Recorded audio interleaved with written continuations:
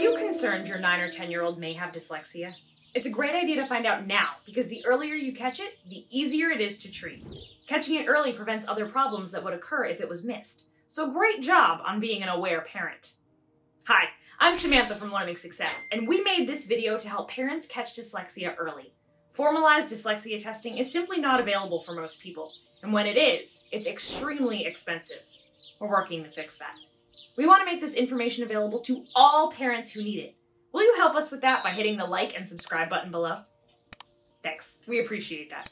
Let's get to the test. I'm going to ask you a series of yes or no questions. For every yes answer, I want you to add 1 to your score. At the end, we'll add that up, and that will give you a better idea if your child has dyslexia.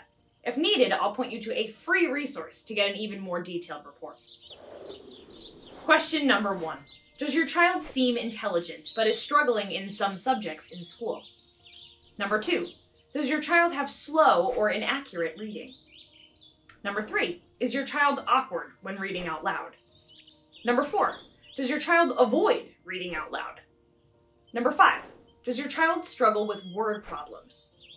Number 6. Does your child have long pauses when speaking? Number 7. Does your child have trouble remembering instructions? Number 8. Does your child confuse words that sound alike, like tornado and volcano? Number 9. Does your child confuse or skip smaller connector words like for, of, that, and, or if when they're reading out loud? Number 10. Does your child have difficulty sounding out new words? Number 11. Does your child have trouble with sight words? These are words like said, where, and to. Number 12. Does your child hesitate to think of words or to answer questions? Number 13. Does your child have difficulty explaining what happened in a story or answer questions about key details of that story?